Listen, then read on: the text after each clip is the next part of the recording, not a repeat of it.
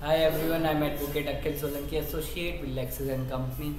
So in this video we're going to discuss about corporate fraud under the Companies Act 2013. So as we all know, corporate fraud consists of illegal deceptive actions committed either by a company or an individual through highly qualified accounting techniques which is used to inflate a company's apparent profits and may take years to detect. In addition, these paper attempts to identify the cause and effect of fraud on the stakeholder of the business. The article gives us the idea about the financial scams developed of judiciary on the day-to-day basis.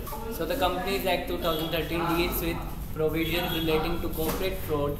According to section 447 of the Companies Act 2013, any person who is found guilty of fraud shall be punishable with imprisonment, a term which shall be not less than 6 months, but which may extend to 10 years, and shall also be liable to fine, which shall not be less than amount involved in the fraud, but which may extend to the 3 times the amount involved in the fraud.